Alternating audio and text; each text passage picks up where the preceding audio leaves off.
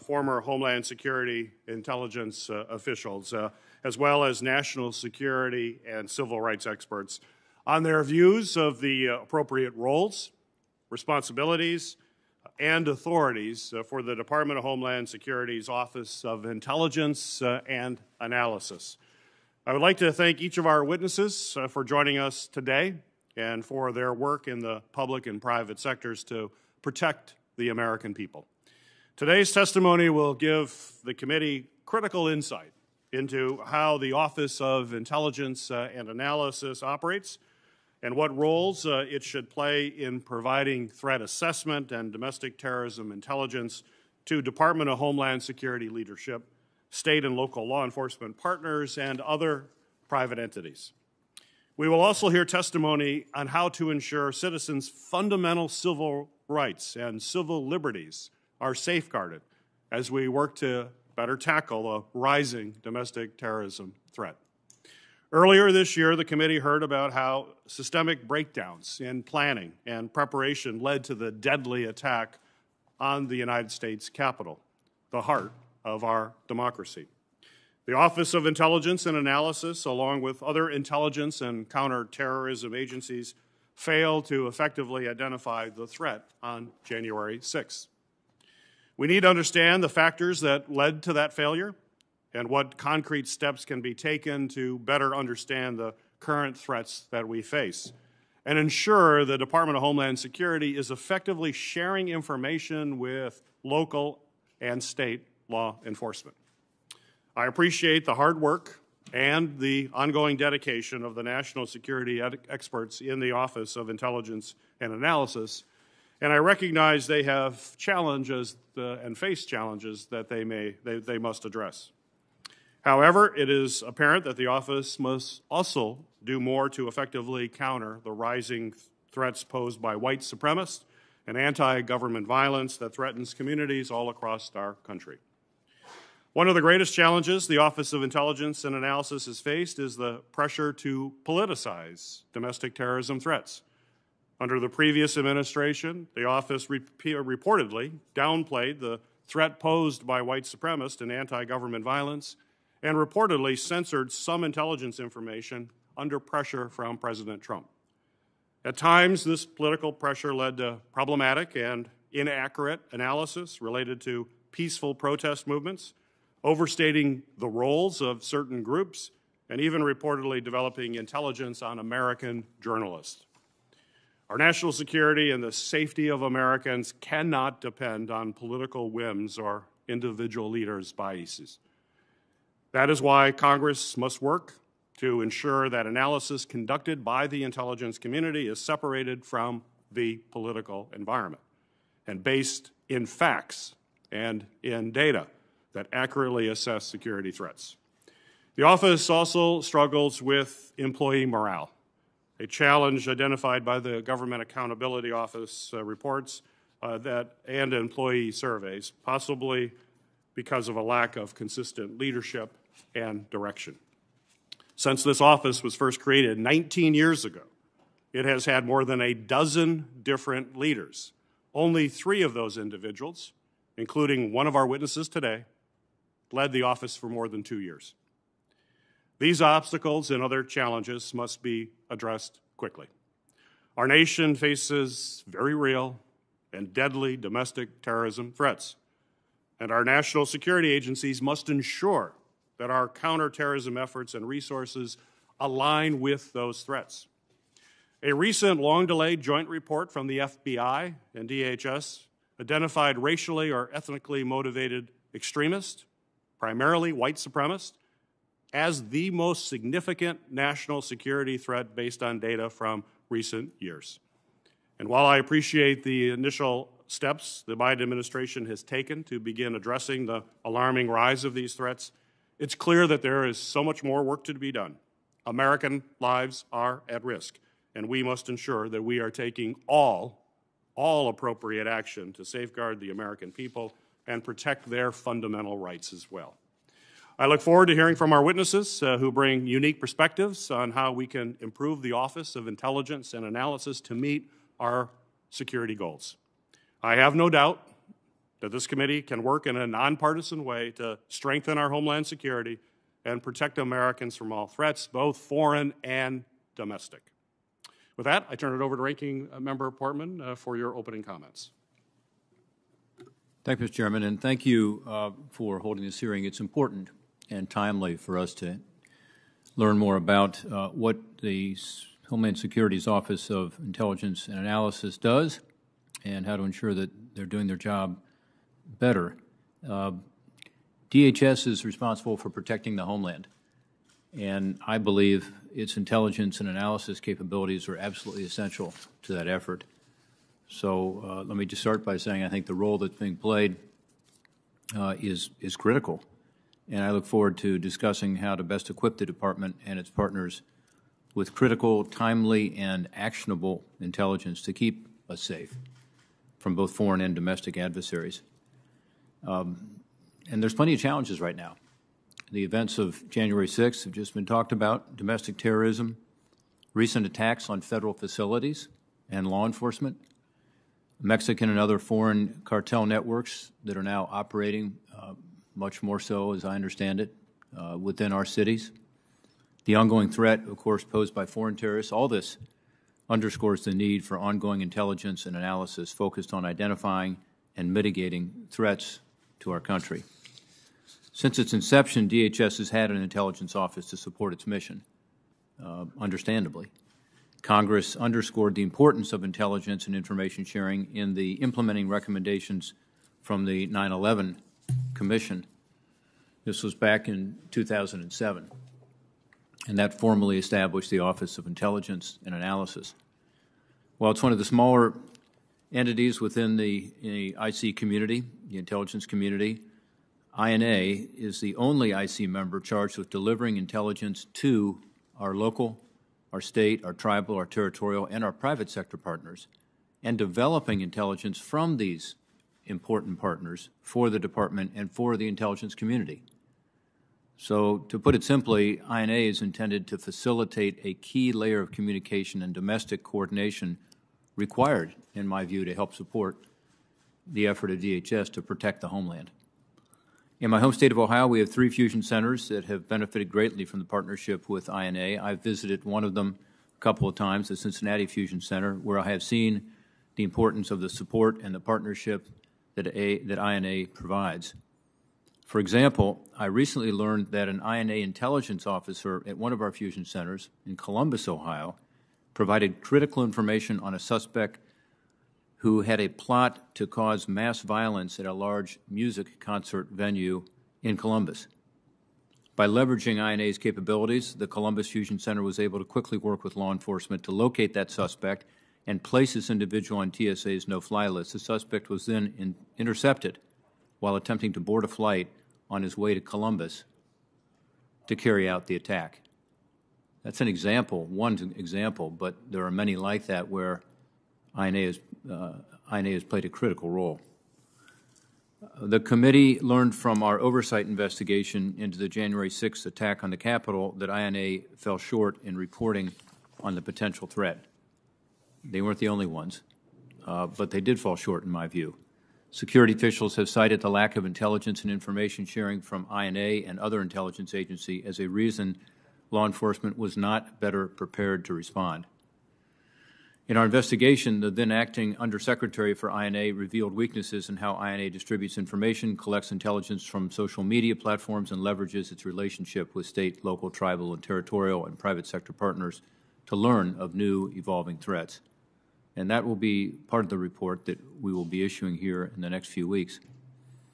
Notably, INA has an important role to play in combating transnational criminal organizations, so-called TCOs, including those responsible for drug trafficking, violence, human smuggling, child exploitation, and a host of other criminal activities. As I said earlier, TCOs are increasingly present here in this country.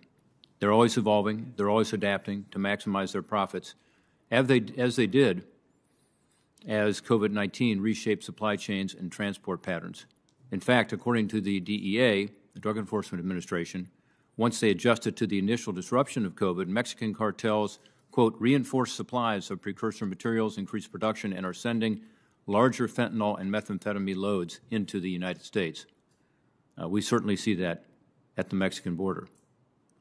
It seems more important than ever for federal and local partners to be in close coordination to understand and combat these dynamic threats.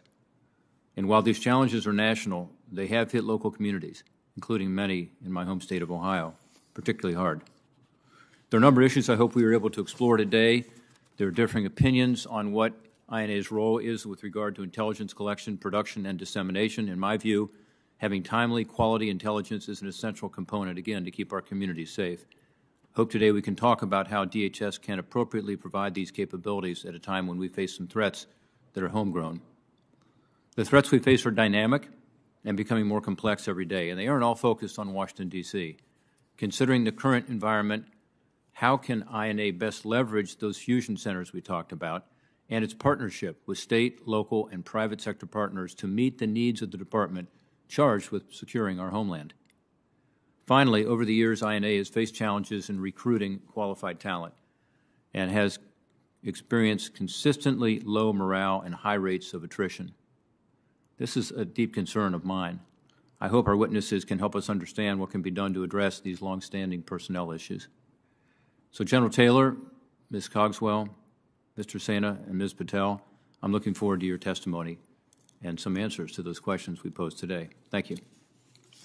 Thank you, Ranking Member Parman, for your opening comments. It is the practice of the Homeland Security and Government Affairs Committee to swear in witnesses. So if our witnesses will please stand and raise your right hand, and our witnesses who are on video, raise your right hand so we can see you on the video. Do you swear that the testimony you will give before this committee will be the truth, the whole truth, and nothing but the truth, so help you God? Witnesses may be seated. Our first witness today is General Francis Taylor, the former Undersecretary for Intelligence and Analysis at the Department of Homeland Security. Prior to his assignment at DHS INA, General Taylor was Vice President and Chief Security Officer for the General Electric Company. General Taylor has also served as the Assistant Secretary of State for Diplomatic Security and Director of the Office of Foreign Missions with the rank of Ambassador.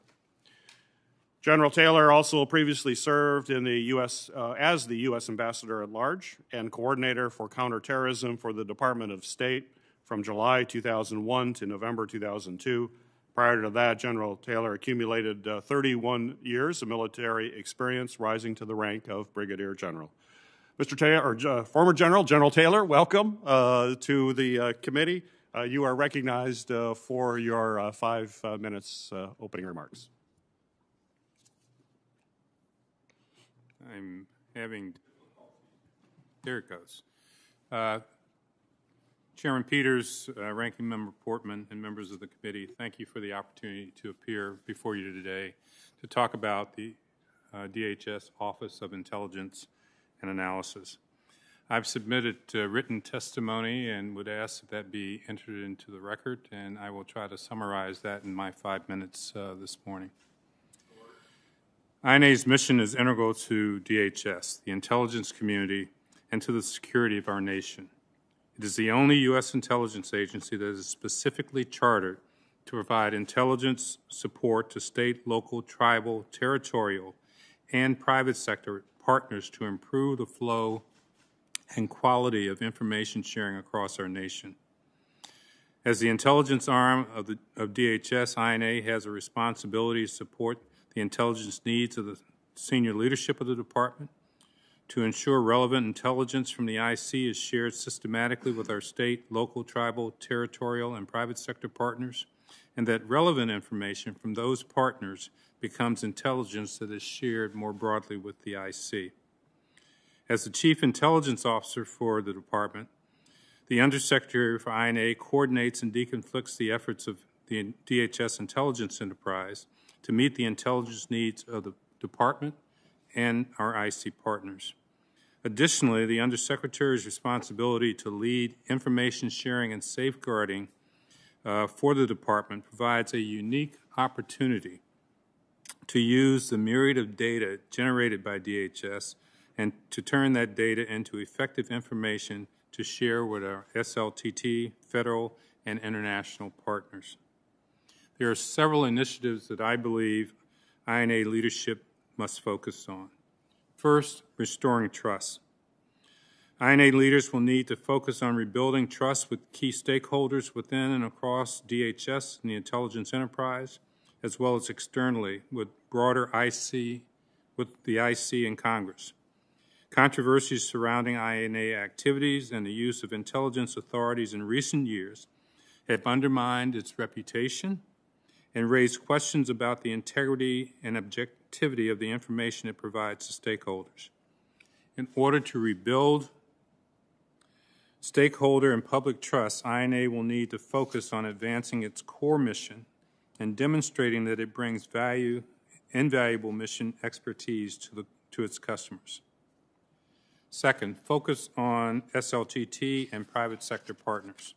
Moving forward, INA should focus on effective prioritization of its information sharing activities, ensuring that they meet the needs of state and local law enforcement and yield intelligence information that could be useful to the broader IC, as a complement, not as a competitor of the FBI.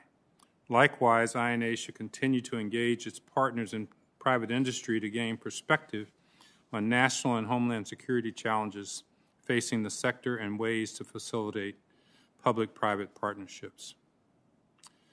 Third, reinvent intelligence analysis for DHS and the IC.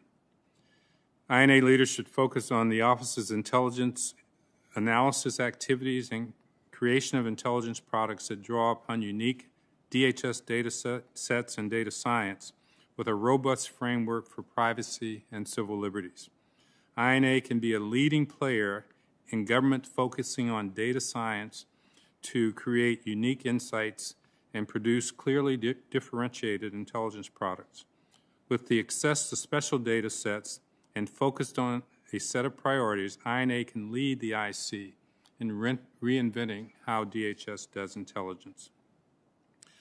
I believe the Mission Center concept that was established by the most recent Undersecretary is a great idea and needs to be further developed within INA and within the DHS IE.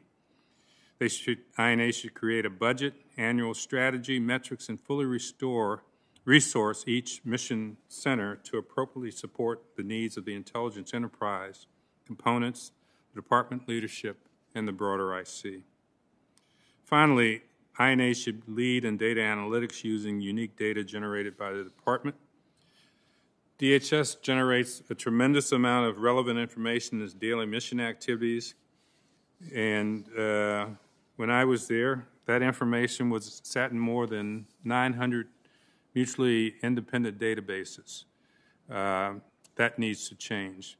Finally, as Senator Portman and Senator Peters mentioned, we need to invest in our workforce, and I'd be happy to talk about that and morale during your questions. Thank you for the opportunity to be here today. Well, thank you, General Taylor, for your testimony. Our second witness today is Ms. Patricia Cogswell, former Deputy Administrator of the Transportation Security Administration. Ms. Cogswell is currently a Senior Strategic Advisor for Guidehouse National Security Segment. Prior to serving as Deputy TSA Administrator, Ms. Cogswell's long and distinguished career in public service included leading programs at the White House, Department of Homeland Security, and the Department of Justice related to intelligence, information sharing, border security, screening and watch listing, and aviation, maritime, and surface transportation. Ms. Cogswell, welcome to the committee. You are recognized for your opening statement. Thank you, sir. Chairman Peters, Ranking Member Portman, and distinguished members of the committee, thank you for the opportunity to testify before you this morning as you examine the role of DHS's Office of Intelligence and Analysis. My comments for the committee today are informed by my more than 24 years of career federal civilian service and from the various capacities in which I have both led and worked with DHS INA. During my tenure, I served in multiple DHS leadership roles, including with 3 different headquarters elements and 3 different DHS component agencies, as well as a 3-year tour at the National Security Council. When I served as the Deputy Assistant Secretary for Screening Coordination, as Special Assistant to the President for Transborder Security at the National Security Council, and most recently as the Deputy Administrator for TSA, I was a consumer of DHS-INA's intelligence products. While at DHS Policy, another headquarters office, I partnered with DHS-INA to lead development of interagency strategic and policy initiatives, collaborate on reports for the Secretary and other DHS leaders, and to lead DHS governance processes. As the Assistant Director for Intelligence at Immigration and Customs Enforcement, I was a member of the Homeland Security Intelligence Council, working with DHS-INA to inform strategic direction, policy, priorities, requirements, and production. And finally, I led DHS-INA, serving as the acting undersecretary while the nominee was undergoing confirmation. During my time, I found the highest value roles for DHS-INA to be supporting the Homeland Security Intelligence Enterprise, the Undersecretary as the Chief Intelligence Officer in collaboration with the HISC, Homeland Security Intelligence Council, should lead development of strategy, policy, and an integrated set of priorities, including training and budget. Advocating for the DHS mission to the intelligence community and through associated budget processes. DHS-INA should advocate on behalf of operators and policy personnel for prioritization of intelligence collection, access to IC information, use of IC information sharing platforms and tools, and associated resources. Providing the Secretary, Deputy Secretary, and headquarters organizations with intelligence services. Ensuring that headquarters offices and the Secretary have access to the same high-quality intelligence as their counterparts do, particularly in advance of interagency and policy meetings. Coordinating production of sense of community analysis to support DHS and Homeland Security unique needs in coordination with the HISC. In addition to products like the Homeland Security Threat Assessment, the CINT should support development of sense of community products to support policy and operational decisions. Development of individual products should be by the DHS entity best positioned to speak on behalf of the entirety of the information, including not only traditional intelligence and law enforcement information, but also analysis developed by DHS in support of its ongoing programs and other knowledgeable stakeholders, including academia and associations, that the products are scoped to answer relevant questions for the conversations. Engaging the fusion centers, DHS-INA should support state, local, and tribal partners with training, information, and all-source analysis that helps those partners based on the partner needs, and collaborating with other DHS entities to enable an effective information-sharing environment. DHS-INA should support the design and funding of technical architectures and multi-use tools that enhance DHS's ability to match and exchange information where appropriate to achieve their missions, in collaboration with the operating components and other headquarters offices. DHS-INA should work to ensure it can perform effectively across these functions with variance in approach based on the needs and capabilities of its partners. To do so, DHS-INA needs to examine staffing and morale, including, in particular, stabilizing its organizational structure, mission, and role. The workforce needs consistency and continuity, something that lasts beyond the tenure of a single undersecretary, as well as a mission that is unique and valued, where they can be recognized as having subject matter experts and are seen as partners. Enhancing career development opportunities. DHS-INA leadership should invest in changes that will provide supervisors incentives to positively coach and mentor their personnel, and career paths that enable staff to grow, including mobility to DHS agencies, increasing their opportunities and exposure to the wider Homeland Security mission. Depoliticizing products and career staff. DHS-INA should enhance its strategic communications with its customers and stakeholders, providing the opportunity for input into INA's analytic product selection process, methodology, data used, how it's assessed, and ensure that it seeks out support from partners and oversight, including this committee, for efforts in areas that may become controversial. As this committee examines DHS-INA's role, I would encourage you to consider how to develop changes in a way that will support the organization for years to come. Organizational, transformational, and cultural change take investment in time, developing talent, a willingness to measure impact and modify activity based on those results, and a commitment to strategic communications. Thank you again for the opportunity to testify before you today. I look forward to your questions. Well, thank you, Ms. Cogswell. Our next witness is Mr. Mike Senna. Mr. Senna serves as the president of the National Fusion Center Association, which represents state and major urban area fusion centers. These centers work to enhance public safety and encourage effective, efficient, ethical, lawful, and professional intelligence and information sharing, and prevent and reduce the harmful effects of crime and terrorism on victims and communities. In addition to his leadership positions, Mr. Senna serves on law enforcement and Homeland Security advisory committees for the members of the President's Cabinet, the Department of Homeland Security, the Federal Bureau of Investigation, and the Attorney General of the United States. Mr. Senna, welcome to the hearing. You may proceed with your opening comments. Thank you, Chairman Peters and Ranking Member Portman and members of the committee. I appreciate the invitation to be with you today. My name is Mike Senna, and I'm the director of the Northern California Regional Intelligence Center, the NCRIC, and the president of the National Fusion Center Association, the NFCA. The NFCA represents the interest of 80 state and locally owned and managed fusion centers with over 3,000 public safety employees. We refer to all 80 centers together as the National Network of Fusion Centers.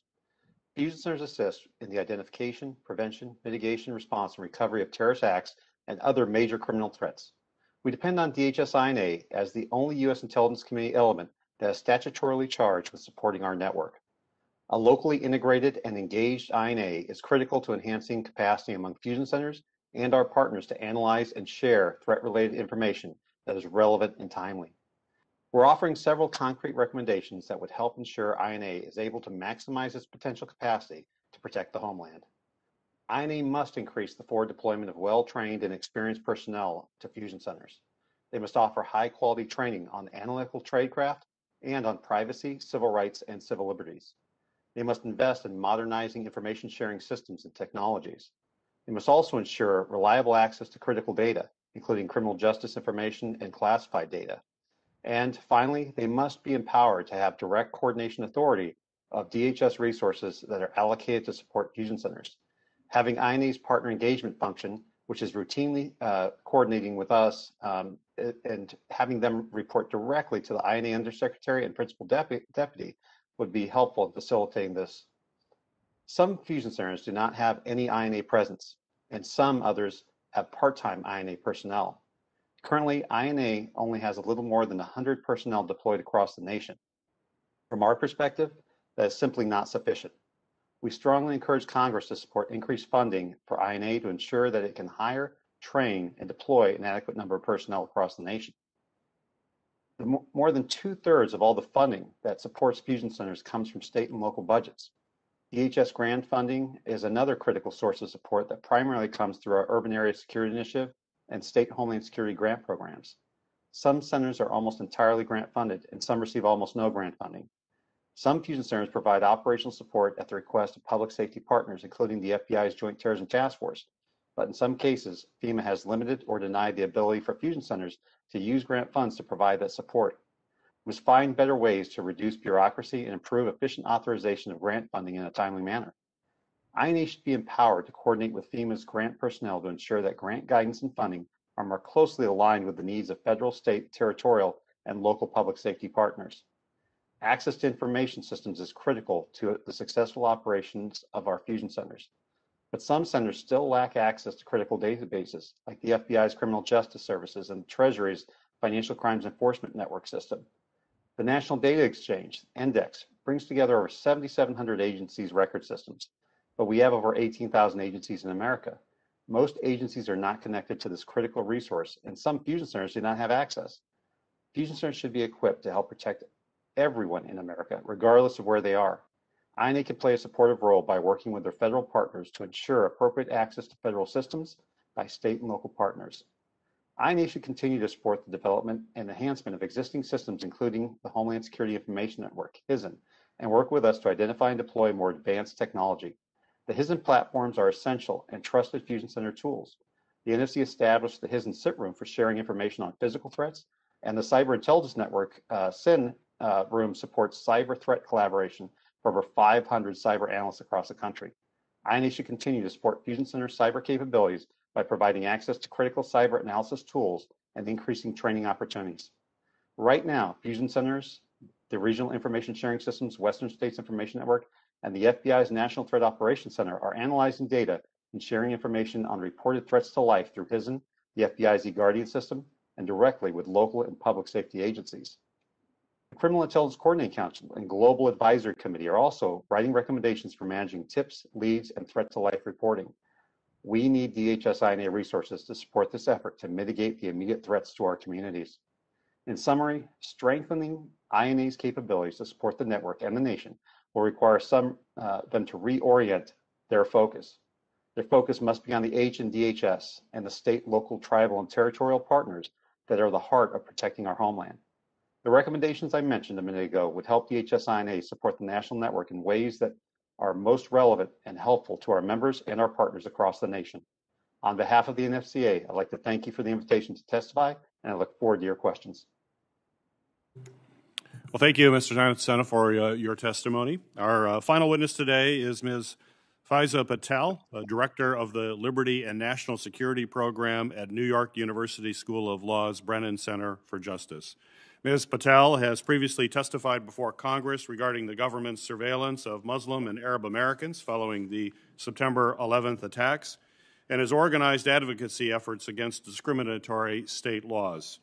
She also helped establish an independent inspector general for the New York Police Department, and prior to joining the Brennan Center, Ms. Patel worked as a senior policy officer at the Organization for Prohibition of Chemical Weapons in The Hague and clerked for the judge at the International Criminal Tribunal in the former Yugoslavia. Welcome, Ms. Patel. You are recognized for your 5-minute opening statement. Thank you, Chairman Peters, Ranking Member Portman, and members of the committee. I'm really happy to be here testifying today.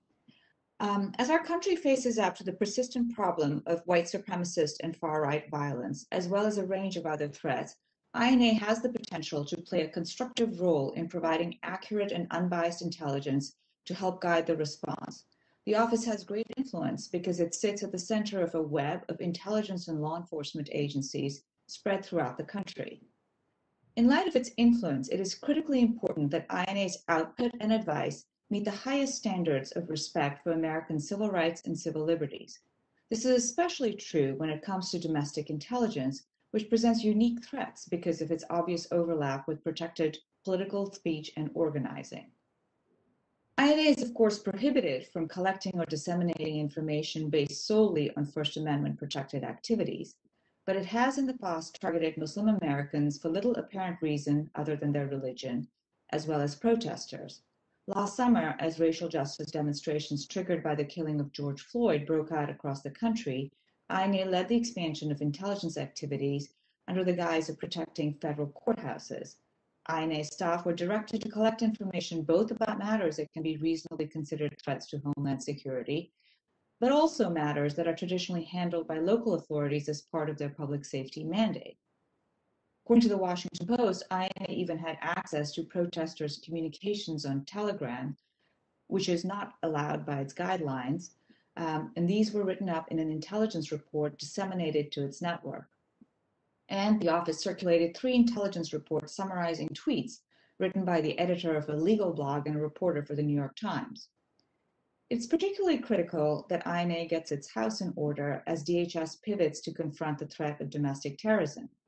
Secretary Mayorkas has designated domestic violent extremism as a priority area and has created a team within INA to focus on this threat. Based on testimony and reports in the press, it seems that INA will be looking at American social media postings to identify narratives and grievances to gauge their prevalence and to see if they may influence acts of violence. I am concerned that this focus is likely to be both ineffective and invasive, sweeping in reams of information, including about constitutionally protected activities. Targeting what people say online is unlikely to be effective in identifying violent actors. The reason is pretty simple. Large numbers of people believe in the types of narratives that DHS has already identified as drivers of violence in its January 27th bulletin. Anti-immigrant sentiment has a long history in the U.S. Many people believe that measures taken to control COVID-19 infringe on their freedoms. Many Americans dispute the results of the 2020 elections, and police use of force against African Americans triggered demonstrations across the country. We can argue about whether the people who hold these views are right or wrong, but they are hardly a way of distinguishing potentially violent actors. In technical terms, this method is highly sensitive, but it is not specific to the threat of violence. The acting Undersecretary of INA recently acknowledged this fact, noting that it is difficult to discern actual intent to carry out violence from angry and hyperbolic speech on the internet. This is supported by years of research which show the difficulty of interpreting social media posts without context or knowledge of the conventions in particular communities or platforms. DHS of all agencies should know the limits of social media to find threats. According to its own internal documents, social media monitoring pilot programs for visa vetting did not help in finding security threats. The people charged with running these programs said that they were not able to reliably match accounts to people, and even when they weren't able to determine the context and reliability of what they saw. To address the concerns I have outlined, I think it is critical to strengthen INA's civil rights and civil liberties safeguards and oversight over its functions. I have 4 recommendations.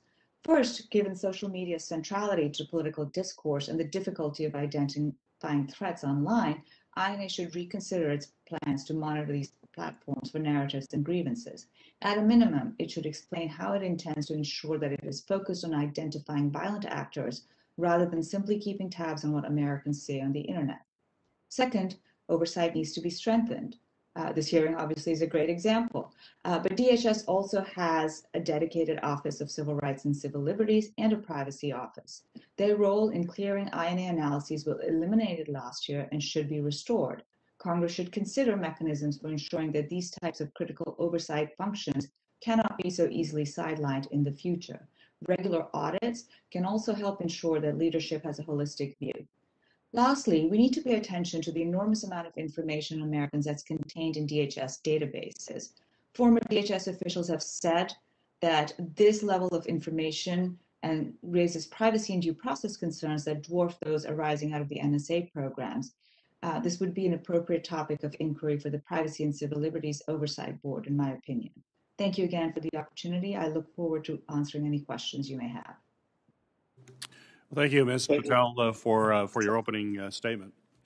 General Taylor, in last year's Homeland Threat Assessment, DHS stated that domestic violent extremism, specifically white supremacist extremists, are the most persistent and lethal Homeland Security threat. That is a finding that both myself and Ranking Member Portman have been saying for some time now.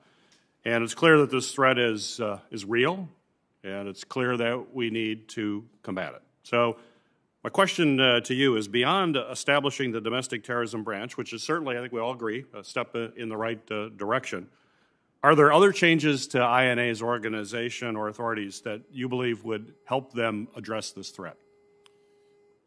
It's my view that INA has the requisite authorities to address this threat if it prioritizes that threat. And in the last administration, it's my understanding that domestic terrorism was not considered a priority for INA. In fact, that the INA leadership kind of deferred to the FBI on that. So I think it's the authority exists. It's a focus on what the outcome is INA is trying to achieve and how they do that consistent with privacy, civil rights, and civil liberties going forward.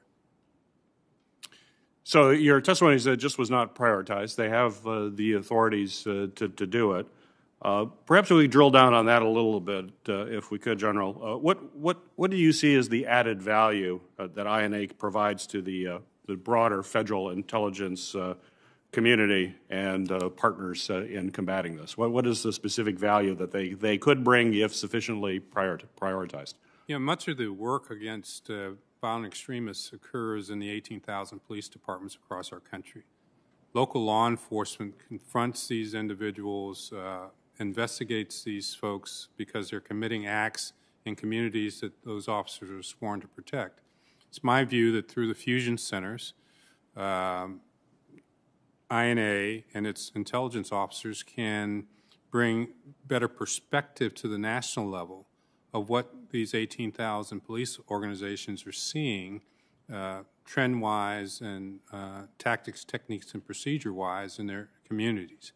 The FBI plays an extraordinarily important role in its JTTF, but as Director Wray has testified, there needs to be a definitive act of violence for the FBI to get involved. And I think that's the gap that INA can help cover with its collection and production in the field. Very good. Ms. Patel, the next question is for you. As INA continues to attempt to better understand and analyze the real threat posed by domestic terrorism, could you share with the committee some of the concerns that communities of color in particular are facing with this effort to combat domestic terrorism? Sure. Thank you for that question. So for communities of color, when you have broad open intelligence gathering, authorities and programs, there is a risk that they will be the targets of those programs. And we've seen this sort of systematically over the last 2 decades where Muslim Americans have been targeted for surveillance, often on the basis of nothing other than their religion. We've seen this with African American communities being targeted. We've seen the Black Lives Matter movement being targeted. And this is, a pretty well-known phenomenon in the United States. So I think the overall concern is that domestic terrorism is discussed sort of almost as a stand-in for white supremacist violence, but covers a much broader range of issues, as we've seen from DHS and FBI documents. So the concern is that these kinds of broad open surveillance programs will actually be used to target communities of color, as has been the case in the past. Very good. General Taylor, last year you authored an op-ed noting your significant concern with INA's reportedly problematic intelligence operations in Portland and the publishing of intelligence on journalists specifically. More recently, this committee has found that INA warned generally about the potential for election-related violence, but failed to issue a warning specific to the risk facing the Capitol on January 6th. In both examples, INA clearly did not serve its customers or the American people in that respect. So my question to you is, in your opinion, what are the key reasons for INA's failures over this past year? It's hard for me, Senator, to kind of focus in on the key reasons for failure because I wasn't in the decision cycle. But I think organizations like INA fail to meet their mission if they're not organized in a way that ensures consistency of production, consistency of focus. And it's my understanding that those processes and procedures that at least existed when I was there were no longer being used from an execution point of view. So I think solid leadership and solid management will save the day. By the way, I'm a product of the Church Commission and the follow-on from COUNTERINTELPRO. I've been on the Privacy and Civil Liberties Commission for President Bush. This is privacy and civil rights and civil liberties are fundamental to how we should think about domestic intelligence, and for whatever reason, that was not the case during the last year. So when you talk about stability and continuity, I would assume the fact that we've had a lack of stability when it comes to INA leadership over the years, that has contributed to the problem that you see? I do. As you mentioned in your opening statement, 12 different INA leaders over 19 years really does not give you a lot of confidence about continuity. And during my tenure, as has been my experience in the military, is when you take over an organization, you try to organize it to focus on the mission. Much of what we put in place was dismantled after we left office in 2017. Thank you, General. Ranking Member Portman, you're recognized for your questions. Thank you, Mr. Chairman.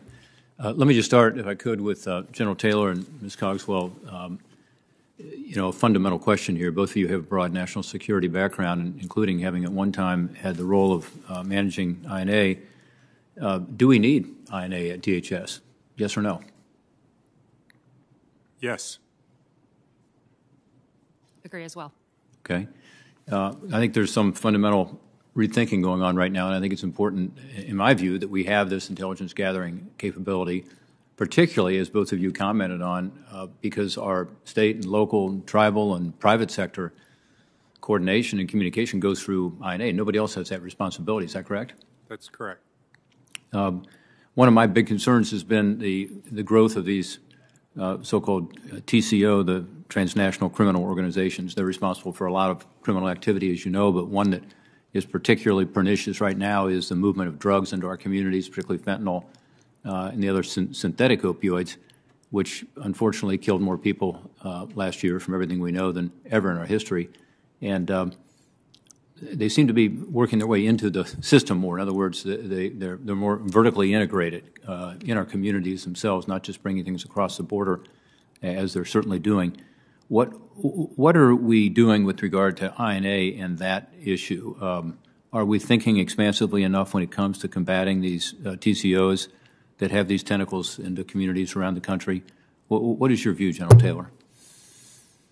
Senator Portman, I think that this is a problem for the entire DHS intelligence enterprise. The organization Ms. Cogswell led in ICE has a very important role to play in helping state and local law enforcement, as well as other federal partners, gather the intelligence that's necessary to disrupt these TOC organizations going forward. So I don't think it's just INA, but it's how the intelligence enterprise is organized to support the investigation and field work of CBP, of ICE, of DEA across the country is the important role that INA plays in trying to coordinate that effort. How about the coordination with those 18,000 police forces around the country? Isn't that a key role? Absolutely. And that's a part of understanding what is going on the ground, what those priorities are, and sharing that information more broadly with federal partners, not just INA, but with ICE and CBP, so we have a fuller picture of what's actually happening and how it can be entered. Ms. Cogswell, your thoughts on TCOs? I do. Thank you very much. As you noted, critically important topic for us. I would like to give one example to General Taylor's point from when I was actually still there. We were extremely fortunate as the National Security Council began examining the transnational organized crime issue that they said, we want to look to have a law enforcement organization lead a whole of community effort to assess the threat across all the different dimensions that will help set the stage for us to have the right policy debate about how the U.S. government can take better and broader action. I was extremely fortunate that my team, my chief of staff at the time, was selected to lead the effort for the entire community with support of DHS INA, as well as other members of DHS, the Departments of Justice, and the intelligence community. I think that is a fantastic example of how the community comes together through these mechanisms to provide valuable intelligence that helps set direction for policy, whether additional legislation may be needed, where the resourcing is allocated. From what you know, and again, we don't have the acting undersecretary here with us because we're not mixing the public and private panels, but from what you all know, and those who are joining us virtually speak up as well, do you think that the current administration is focused enough on the TCO threat? I know it is, in fact, a priority for them and that there is work underway. And in particular, I'm aware of some very good discussions underway between DHS INA, the Office of Policy, and the operating components of DHS. Yeah. General? I agree. But, Senator Portman, one of the challenges at INA, there are 700 people in the entire organization. There are directorates of the CIA or DIA that have twice as many people. So I think INA is trying to satisfy as many customers as it can, but it doesn't have the resources to spread itself as wide as it needs to. And so one of the things I think we should focus on is where should those priorities come from? Where should those investments be made in resources to prioritize? Well, I think that's a good point. That's one reason I'm asking you about this, because we've talked about domestic terrorism here. I assume we all agree that's important. But I think these TCOs are, from what we know, from open source information as well as others that it's growing and as a threat, and again, working its way its tentacles into our communities. You talked about the relatively small number of people compared to others in the IC community. We've got a real problem with attrition too, and morale. And both of you have been consumers of the intelligence. You've also been there working with the individuals, and I want to hear from our other colleagues too who are on virtually. But Ms. Cox, let me start with you quickly. What do you think INA can do to deal with the consistently low morale and the lack of leadership? And I would hope that the administration, by the way, would nominate somebody for that undersecretary slot right away, and that we could get somebody in there who's willing to stick around for a while to provide some leadership. But I'd love to hear your comments on that. Thank you very much. I agree with you that consistency and leadership that will be there for a period of time is critically important. I would also say that assuming that this committee proceeds forward with some recommended changes, I know DHS will be considering them as well.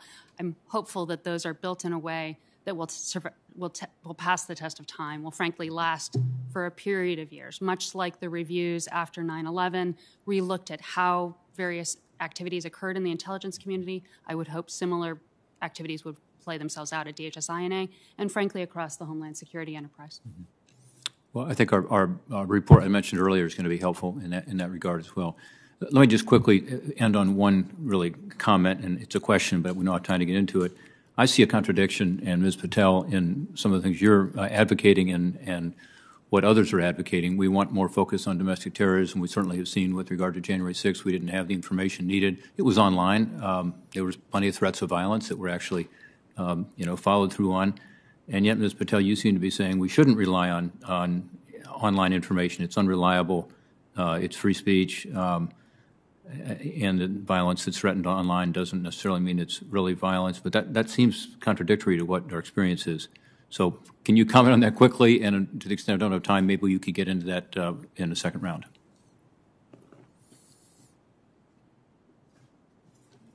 Ms. Patel, I think you're on mute, Ms. Patel. If you could get off mute.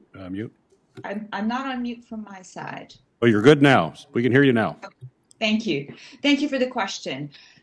I think we have to just define what we are looking for online. I'm not saying by any means that we can never tell that violence is going to occur or criminal activity is going to occur online. I think that there are probably ways that we can figure that out. What I am saying, though, is that we should start with the violence rather than focusing on different narratives and grievances which are widely shared. So it's really a question of whether you go broad to narrow or whether you start with actual threats of violence, criminal activity, and then fan out from there to find other people who might be involved.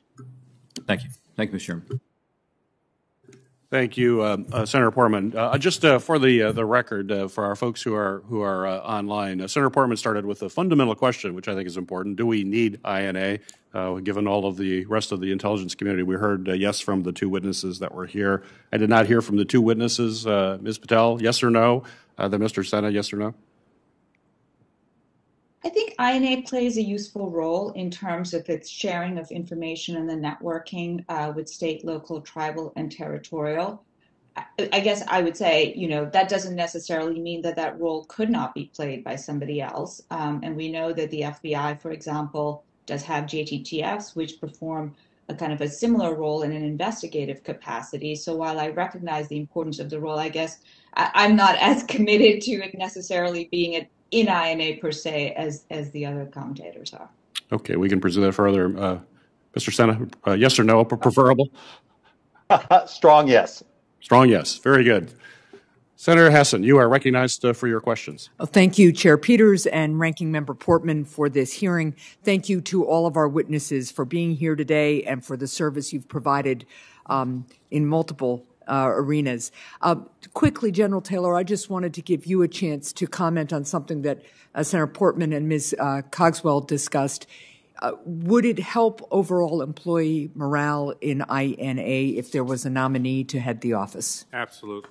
And I would also say, Senator, that INA's morale was in the dumps when I took over with Secretary Johnson, and we were able to improve morale by focusing on kind of basic taking care of people, the things I've learned over 40 years in the military, and to get people focused on mission. So it's not an impossible task, but leadership needs to focus on it and make it a priority.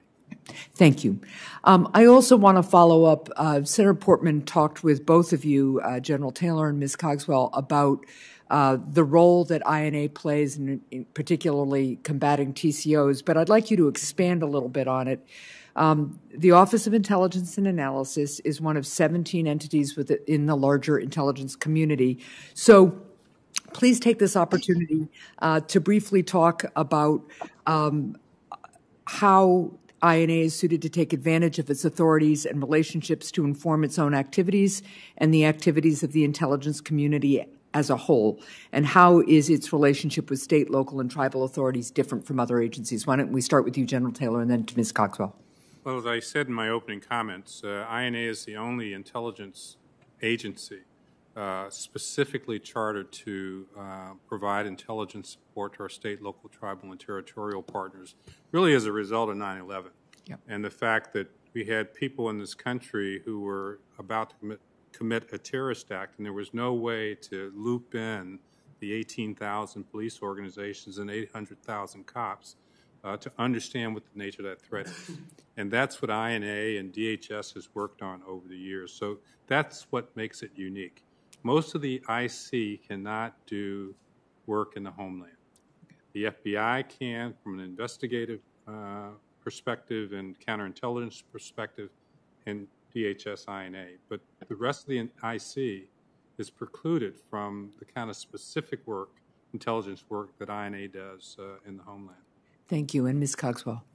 I agree with everything that General Taylor said. I would add it is also uniquely situated within DHS. So it is partnered up with other elements who directly have mission responsibility to enact programs specifically to counter threats. So in addition to the threat and intelligence picture, the ability to wrap in policy and operational entities to help formulate direction and then work with counterparts, including at the state and local level, to exercise them, critically important. Thank you. General Taylor, I want to turn to the issue of cybersecurity for a minute. We've seen a recent series of high-profile cybersecurity breaches and attacks against the federal government and critical infrastructure, and we don't expect that these threats are going to diminish. How can the Office of Intelligence and Analysis work with the Cybersecurity and Infrastructure Security Agency, otherwise known as CISA, to help prevent these attacks from happening? Well, I think the most important part is INA is already at CISA with about 30 of its analysts working directly with CISA and the Computer Security Division to produce intelligence coming out of the Einstein system. Yep. I believe CISA should have its own dedicated intelligence organization to assist not only INA but its director in formulating intelligence that's specific to the data that's collected by CISA. I also think that that would allow them a much more robust relationship with the National Security Agency. While NSA can't actually do domestic intelligence collection, it's an analytical capability I think is important to our understanding of what the cybersecurity risk is and informing our partners in the federal government and state and local and private sector what actions they need to take to address those issues. Thank you. Now I want to turn to the issue of terrorism threats, and we've talked a little bit about it this morning. But General Taylor, I am pleased that the Office of Intelligence and Analysis recently announced a new effort dedicated to analyzing the threat from domestic terrorism. I also remain concerned about the threats posed by international terrorists and homegrown violent extremists. So in your view, do you believe that the Office of Intelligence and Analysis has the capacity to adequately monitor the various terrorist threats? Absolutely, in conjunction with NCTC and the FBI. It doesn't stand alone. This is a partnership between the intelligence community, the FBI, and DHS in understanding the nature of the phenomenon we're seeing both in the homeland and overseas. And the international threat has not diminished. Right. ISIS and Al-Qaeda continue to threaten the U.S., and we need to keep a very clear eye on that threat as well as what we're seeing in the homeland as it's unfolded over the course of the last 2 or 3 years. Thank you. Ms. Cogswell, you testified today about the importance of depoliticizing the intelligence process. What specific steps can the Office of Intelligence and Analysis take to accomplish this goal, and how can Congress assist? Thank you so much, Senator, for the question. In particular, as I thought about this type of particular issue, I very much liken it to right after 9/11, where we had kind of a whole of country kind of rethink about why we didn't see that coming. Yeah. What was our failure of imagination in that front? We put in place a number of activities, different processes post that threat. And part of it was starting with how we did the intelligence analysis itself. The ability to have different entities look at the problem from multiple different viewpoints, a diversity of viewpoint. The ability to have wargamings that looked at both the most likely scenario and the worst case scenario. The ability to have a community that knew how to receive that information and then take action based on the fact that there's a variety of potential options. Even if they didn't think the worst case was likely, they at least had discussed it and prepared for it. I think there's real opportunity in this space to take some of those lessons learned and practices and apply them here. Thank you. And Mr. Chair, would it be all right if I asked General Taylor to just quickly comment on that same issue, how we can assist in depoliticizing the process? Absolutely. Proceed. Politics has no place in intelligence. It's the anathema, in my view, of solid intelligence collection, analysis, and reporting. And so during my tenure, or actually during my 50 years of doing this, speaking truth to power is what intelligence officials are supposed to do. And despite politics, that's our job, and we need to do it and do it effectively. Thank you very much. Thank you, Mr. Chair. Thank you, Senator Hassan. Senator Rosen, you are recognized for your questions. Thank you, Chair Peters, Ranking Member Portman. I appreciate the good questions and testimony already given today and for everyone's service to our nation. But General Taylor, I want to move over to white supremacist extremists that we have. As Chairman Peters has previously noted, ahead of January 6, DHS did not issue a threat assessment or a joint intelligence bulletin specific to the event. On March 3rd, Acting Undersecretary of Homeland Security for Intelligence, Melissa Smyslova, told the committee, and I quote, "More should have been done to understand the correlation between the information and the threat of violence, and what actions were warranted as a result."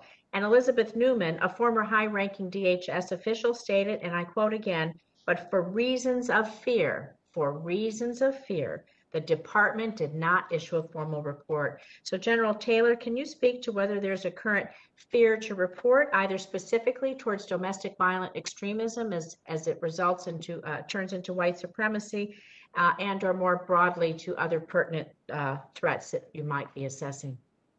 Thank you for that question, Senator. I was not there, and therefore I can't get into the mind of the leadership of INA. What I would say is we have a process in this country around major events of producing threat assessments culminating from the information that we've collected across the country. That didn't happen. Why it didn't happen, I can't say what's in the mind of the leadership that was in charge at the time, but I find it difficult to accept the fact that that process was not applied to this event, as with all other events in our threat analysis process. Thank you. I like you said earlier, intelligence should be non-political, because we know that the rise in anti-Semitism is closely correlated with the spread of extremist ideologies. The ADL's audit of anti-Semitic incidents recorded 331 anti-Semitic incidents in 2020 attributed to extremists. So how do you think that DHS intelligence could better account? Is there something that you might recommend for us to work with them to better account for this growing threat? You know, DHS has partnerships across the country in state and local law enforcement and think tanks and all sorts of organizations that are monitoring this type of activity. I think continuing to coordinate with those organizations and entities to get a better picture consistently of what's going on the ground and what tactics, techniques, and procedures law enforcement can use, as well as the private sector. We have a relationship with religious organizations that we give information to about what these trends are and how they can protect themselves. So sustaining those relationships with up-to-date information about the nature of how the threat is unfolding, I think is the best prescription for success in defending those communities that are targeted. Well, I think you're right, and we do have good partnerships, especially when it comes to our national fusion centers. So I'd like to ask Mr. Sena about the role that fusion centers, that they really play in protecting Americans from terrorism. In my home state of Nevada, our fusion center has been at the forefront of tracking the domestic violent extremist threat, specifically emanating from militias. The Southern Nevada Counterterrorism Center also played an important role in addressing the 1 October shooting back in 2017, the deadliest mass shooting in modern American history. So on behalf of all of Nevadans, I want to thank our Fusion Center, their tremendous service to our state and our community. But Mr. Sena, you stated you were surprised that Fusion Centers didn't receive any specific information ahead of January 6th. Why do you think that is, that no specific threat information was shared? And again, maybe you might speak to see if there's a fear to report across the department. And thank you very much, Senator, for that question. When we look at the National Network of Fusion Centers and our coordination effort with INA, especially on events that, as was said earlier, information's online. So there are a lot of restrictions on how information is collected and analyzed. And back in 2017, the National Network of Fusion Centers, in conjunction with the Criminal Intelligence Coordinating Council, developed a real-time open source analysis, guidance and recommendations. But within those roles and responsibilities, just because it is hate speech doesn't mean it's extremist violent speech. So being able to collect the information is one key element to this. Having the personnel that can report on it and make it part of the reporting requirements is a key issue that we still continue to have. Prior to January 6th, we as a network, a national network of fusion centers, held a call the Monday before the event because we were concerned. We were worried, and that call was directly related to a request from the director of the Fusion Center in Washington, D.C. And we did have DHS INA personnel on that call who did say that they would have personnel on site at the Fusion Center because there's not always personnel that are available to help them. And we tried to build that network to share that information.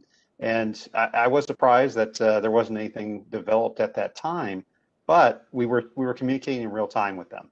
So those that need to talk about the threat, need to share the information about the threat, we were actively working with the Washington, D.C. Fusion Center to share information in real time. And the Washington, D.C. Fusion Center had personnel with the U.S. Capitol Police to try to make sure that information was shared in real time. There are some issues with that real-time information sharing. One of the issues that we've got is that, DHS INA is a Title 50 agency, intelligence community agency, but they don't have the law enforcement authorities that other organizations have, as such as the FBI. And the Washington, D.C. Fusion Center at the time was not considered a law enforcement agency. So they were restricted from having that law enforcement information, which hindered our ability to share information at times.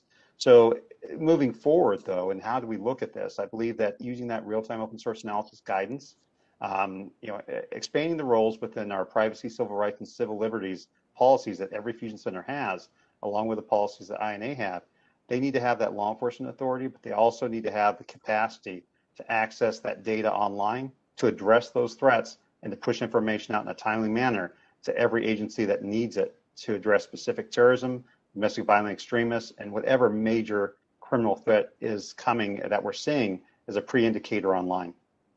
Well, thank you for that answer. I'm going to look forward to following up with you on some things that we can do to enhance the communication, your collaboration you're already doing, but make it a little bit more robust so that we can stop any of these violent attacks before they start.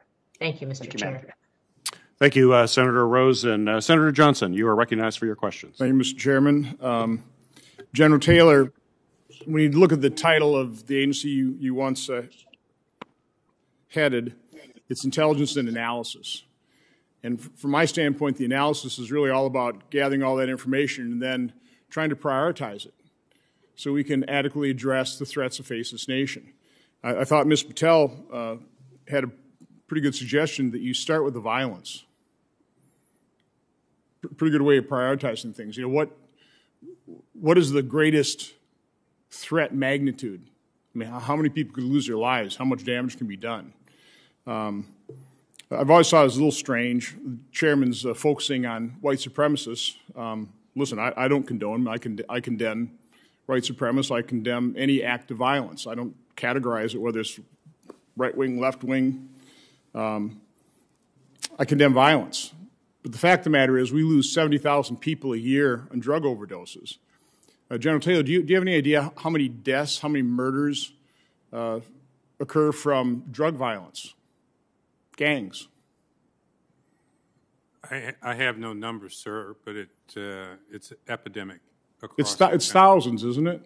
It is across. It's thousands. I don't know what the current level of white supremacist killings, but I think it's in the hundreds. Again, condemn it completely, but we're talking about thousands of drug-related murders every year, tens of thousands of drug-related overdoses, and now we're supposed to concentrate on domestic terrorism as the greatest threat. It's not. Well, right now, the New York Times reported 160 different nationalities of people being picked up on the southern border over the last couple of months. Ms. Caldwell, would you believe that's somewhat of a threat? I think that we have to continue to look at the processes by which people are showing up at the border. It is always possible that these networks and routes can be used by those who intend to do us harm. So when we are clogging up our system with close to 6,000 apprehensions a day, General Taylor, when you were in the administration, we had a humanitarian crisis, according to President Obama, of 2,000 people being apprehended a day. During 2018, 2019, it was a little over 4,000. Last couple of months, it's been 6,000 people per day on average almost. 6,000 people. What happens to our system when it's clogged up with 6,000 people? Doesn't that open up the border to additional drug trafficking? Doesn't that create opportunities for transnational criminal organizations to exploit it? Doesn't that open it up to other human trafficking of, let's call it, higher value targets to get in here that could create acts of violence? I mean, shouldn't we be concentrating on that as opposed to last week? It was surreal in this committee room. Secretary Mayorkas, first of all, blaming the previous administration for the crisis they created, and quite honestly, Senator Peter talking about, the numbers are coming down. We're getting this under control. No, 6,000 people per day, and it's really not being abated at all. Isn't that a threat? Isn't that an enormous threat? absolutely. And it's a threat that we have to face along with the other threats that come at us from across the globe, from our international, not just partners, but international adversaries.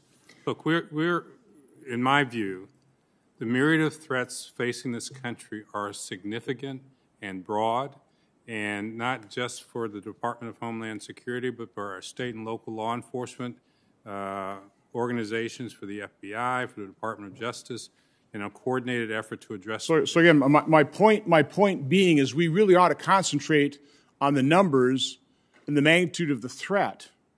Listen, I condemned what happened here on January 6th, but I condemn as well the more than 500 riots that occurred during the summer, including in Kenosha, Wisconsin. A couple, 24 people murdered, 700 law enforcement officers injured, $2 billion worth of property damaged.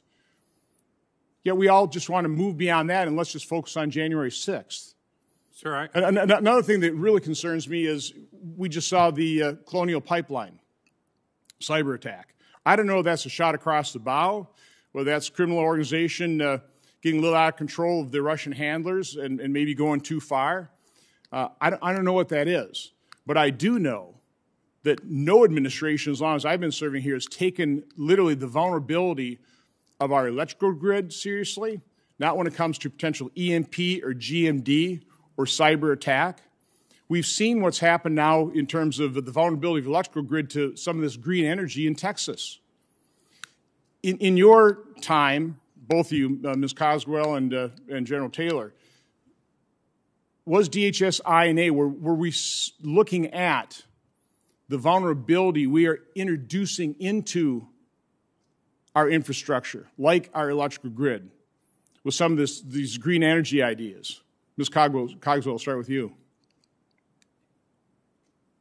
I would say that both during my time with DHS INA and at my time at TSA, which, as you know, has responsibility with relation to pipeline security, cyber was a considerable interest to us. We were focused on what we saw as the greatest potential threats, where their vulnerabilities were, how to work with the owners and operators to conduct assessments and help them improve their basic security pipeline. We didn't select one opportunity threat over the other, but looking at it holistically across the board. General Taylor. Critical infrastructure is critically important to the security of our country. 85% of the critical infrastructure in this country sits in private sector hands that makes the decisions about how to protect themselves. The sector coordinating councils that DHS has established over the course of the last 15 years have done yeoman work in working with those. But, you know, we haven't made any move whatsoever, for example, to purchase and put in place large power transformers that are incredibly vulnerable to either an EMP attack or potentially a GMD event. We haven't done it. We're literally spending trillions of dollars and proposing spending trillions more, and nobody's talking about doing something that prophylactic, that sensible in terms of protecting our infrastructure. Because I'm afraid we're focusing on, you know, domestic terrorism that might kill a couple hundred people a year versus something that could really represent an existential threat. So again, my only point is I think we have politicized the threats we face, and we're not keeping our eye on the ball of the things that really represent a real threat to this nation, which is right now border security is probably the number one, and we're ignoring that and denying reality. Thank you, Mr. Chairman. Thank you, Senator Johnson. Senator Ossoff, you are recognized for your questions. Thank you, Mr. Chairman, and thank you to our panel. General Taylor, where is there overlap, based on your experience in government, between the role of INA and its responsibilities and the role and responsibilities of FBI's intelligence branch? I think that they're inextricably tied together because of the nature of the FBI's authorities, the nature of INA's authorities. We can't do our job effectively without the FBI, and the FBI relies on us to work with state and local partners on a consistent basis outside of the JTTFs to ensure that that intelligence becomes a part of the overall intelligence that's available to the homeland for decision making going forward. Thank you, General. Appreciate that. You wrote an article last August, I believe, on the Lawfare blog and noted, quote, INA has differentiated itself by informing audiences not usually served by the intelligence community, but you also noted that INA's mission overlaps with that of other agencies. Where is there redundancy in the roles and responsibilities of the agencies that have mission overlap with INA that could lead to inefficiency or a lack of clarity about who has principal responsibility for critical missions? I think when I wrote that article about mission overlap, it's complementary, not competitive. There are agencies that collect information that's of value to INA and to INA's customers, and rather than INA going out trying to collect that information independently, they should collaborate with those agencies to make sure that that information is available. So I don't see a whole lot of overlap as long as we are leveraging the rest of the IC and our law enforcement partners to ensure we're not duplicating work that's already being effectively done by our partners. Thank you, General Taylor. And how do you think INA and the IC more broadly can do a better job of ensuring that there isn't duplicative or conflicting effort? I think that's through governance of the intelligence community, governance of the Department of Homeland Security, continual cooperation or collaboration with our partners in the FBI, and certainly getting feedback from our state, local, tribal, and territorial customers of what they need and where those gaps are and addressing those gaps. How would you describe the breakdown of responsibility? And let me ask the question this way. Which agency has principal responsibility for developing and analyzing intelligence with respect to cybersecurity threats that both public and private sector entities face? Which agency is principally responsible for that? Whose job is it above all others to develop intelligence with respect to cybersecurity threats, please, General? Well, I think it's DHS has the primary responsibility in the homeland. That partnership is with CISA and INA, but I also believe that there's a strong need for a close and collaborative relationship with the National Security Agency and the Cybersecurity Directorate of our intelligence organizations to strengthen the analytical capability that informs our domestic intelligence efforts. Thank you very much. Ms. Patel, you mentioned in your testimony the need for INA to adhere to, quote, the highest standards when it comes to the protection of civil rights and civil liberties. Given the central role that INA plays sharing information, not just within the federal government, but also with state and local officials and private sector actors. You mentioned in your testimony instances during both Democratic and Republican administrations when, in your view, INA improperly collected or shared information about U.S. persons. I'd like you to comment, please, on why you think there may be a tendency for INA to cross this line, in your view, and how Congress might better define or constrain INA's roles, responsibilities, and authorities to ensure that the civil rights and civil liberties of Americans are protected. So it's not just INA. Most intelligence agencies run into this problem. I mean, we've certainly seen this sort of starting with the Church Committee onwards, that there is always a temptation, there's mission creep, and bias always plays a role as well in intelligence collection. And these things are really quite challenging to solve. And I think the best way really is to really strengthen the civil rights and civil liberties mechanisms that are within DHS and to strengthen congressional oversight. I think, if you look at, there's a lot of different ways that you can do it. I've suggested a few in my testimony, including having DHS CRCL actually clear INA's analytical products, as well as increasing audits of INA products by DHS for CRCL purposes.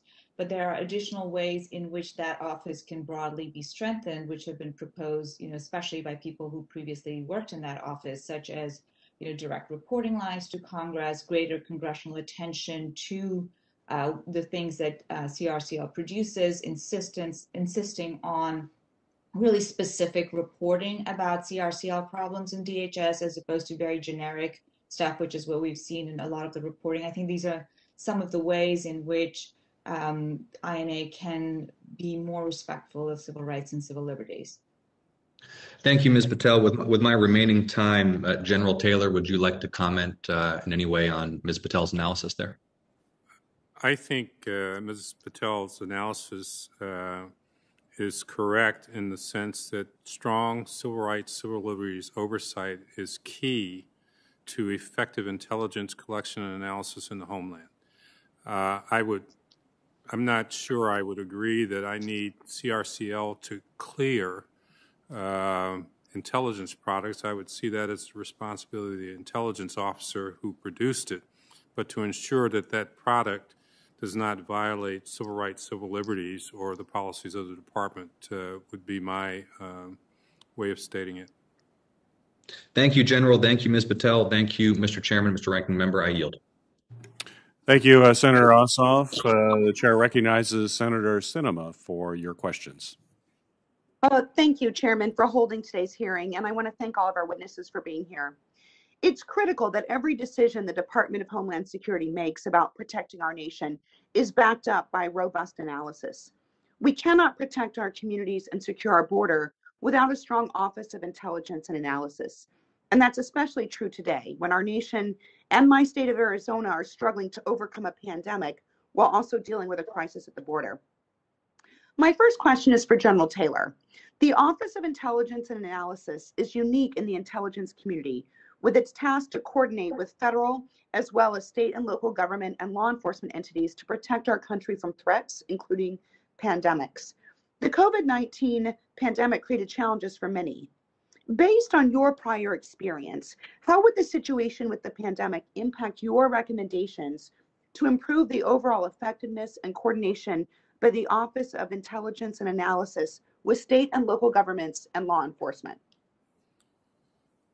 Senator, I thank you for the question. I'm not sure I understand what you're asking me to comment on. Could you clarify that a bit? So now that we have a pandemic that we're working through, would that impact any of your recommendations to improve the overall effectiveness and coordination of the Office of Intelligence Analysis with state and local governments and with local law enforcement? Look, I think pandemics and other sorts of disruptions occur every day. I don't think that changes the nature of how INA or our state and local partners approach their business. Maybe there's isolation and that sort of thing, but threats continue. Threats continue during pandemics, and we have to continue to focus our efforts on the collection of and analysis of those threats, even during a period of pandemic when people are stuck at home and can't get out. Our adversaries see that as a potentially an opportunity to be exploited. My next question is for Mrs. Cogswell. As was previously discussed, transnational criminal pose a significant threat to our national security by facilitating drug trafficking, human trafficking, and violence at our southwest border. Our nation is also dealing with a migration challenge at the border, with CBP reporting record numbers of encounters, which of course diverts resources and focus. So what steps can the Office of Intelligence and Analysis take to more effectively respond to the ongoing TCO threats that will better engage law enforcement, CBP, and ICE's limited resources? And the second question is, does INA have the resources it needs to effectively address this threat? Thank you, Senator, for the question. With respect to the first element, I think that one of the most important elements that INA, especially through the Mission Center construct, can bring to this discussion is providing the opportunity and floor for that strategic assessment, that sense of community across all the actors to inform strategic discussions, strategic policy decisions, strategic decisions about resource allocation between various threats, as well as helping to clarify in those discussions how best to look for evidence about the impact their actions are taking and whether or not those efforts have been successful.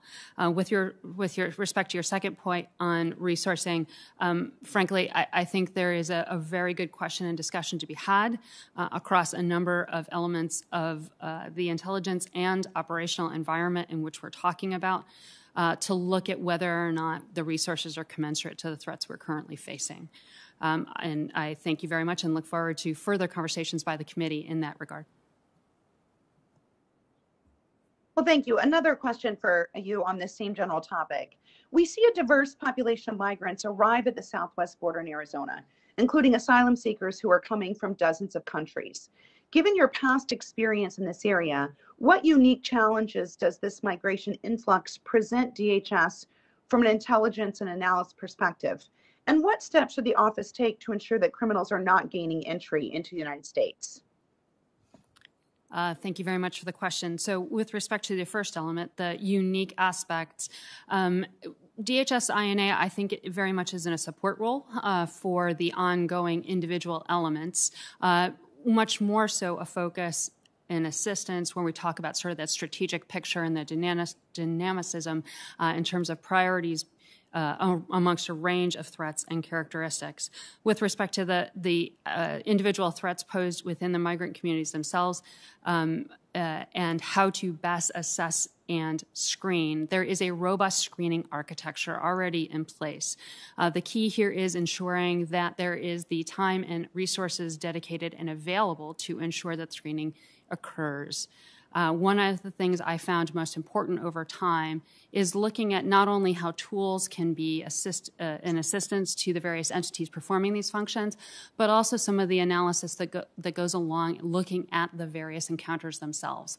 What can we learn based on that in terms of routes, trends, practices, tactics being used, funding, whether or not they are using different types of travel documents that hadn't been previously identified. These are some of the most important things that help us better deploy our resources and assets. Well, thank you. And a follow-up on this question for Ms. Patel. Do you have specific recommendations to help maintain the right balance between security, privacy, and civil liberty concerns when it comes to the work that INA does to combat these TCOs and identify border challenges?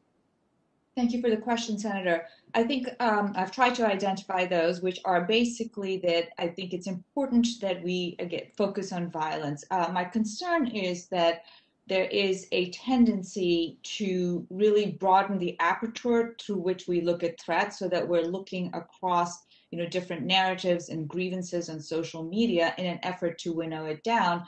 And what I would suggest is that instead we identify violent actors, which we have done, certainly over the last several months as well, and then fan out from there in an effort to really constrain INA to focus its work on the most dangerous people. Thank you. I appreciate that. Mr. Chairman, I do have another question for Mr. Sina, but since my time's expired, I'll submit it for the record. I yield my time back, and I thank you for this hearing. Well, thank you, Senator Sinema. As we start wrapping up here, I have one more question here, and actually for Mr. Sena. We've talked a great deal here at this hearing about the unique aspect of INA and how they share information with state, local, tribal, territorial governments. And with your work with fusion centers, of course, is the center of all of that. And you mentioned in your opening testimony that you had some specific actions that you would recommend to strengthen the sharing of relevant, timely, actionable intelligence information across those centers. If you could share with the committee some of those actionable ideas that we should consider. Absolutely. One of the biggest pieces is that lack of the personnel resources that are on the ground, whether it's intelligence officers, collections managers, reports officers. We've got to have people in the local area, in the local regions across the country that have the capacity to share information in real time and to work closely with the FBI Field Intelligence Group and the Joint Terrorism Task Force and in that fusion center co-located environment. We need technology. Right now, the Homeland Security Information Network is riding on technology that is, in some cases, 18 years old. We need that capacity to have tools and resources that are easily accessible by all of our leaders out there, not just the folks in the fusion centers, but all of our partners. We also need folks that are on the ground to help support that privacy, the civil rights, the civil liberties training. And INA can play a pivotal role in that capability.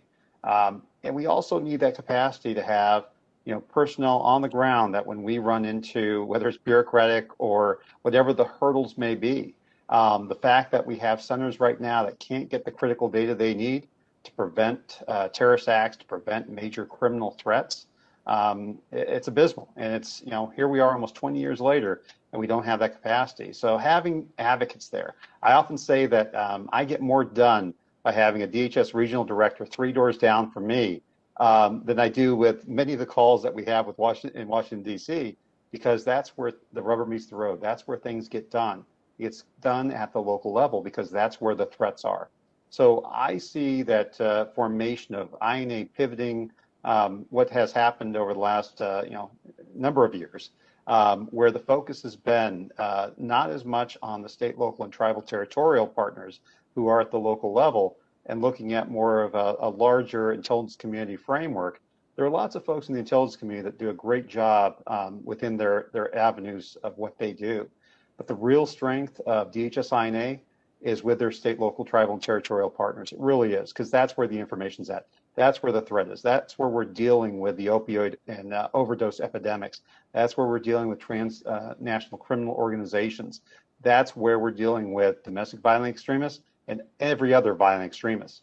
And having the personnel there, we can't do this with a little over 100 people. We've got to have more folks in the field. And I agree, the mission center idea is great, but it needs to incorporate those state, local, tribal, territorial partners to be effective.